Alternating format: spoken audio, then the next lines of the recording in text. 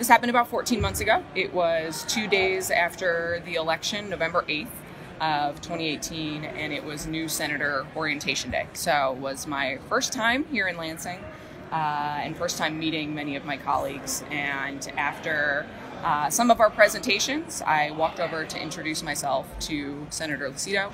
He shook my hand, put a hand on the low of my back, grazing my hip and upper rear, and held it there. And we had an exchange where I introduced myself, he asked where I was from, and asked who I had run against. I said I beat my opponent, and his response was, "I can see why."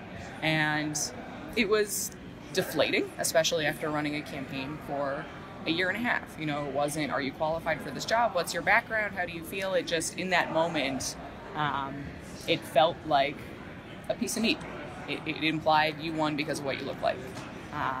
And I laughed it off at the time, and I went back and I sat down. My hope is that by sharing my story, I encourage other people, men, women of all levels, to be able to share their own story, because it's on us to change this culture and make this a comfortable place for everybody to work.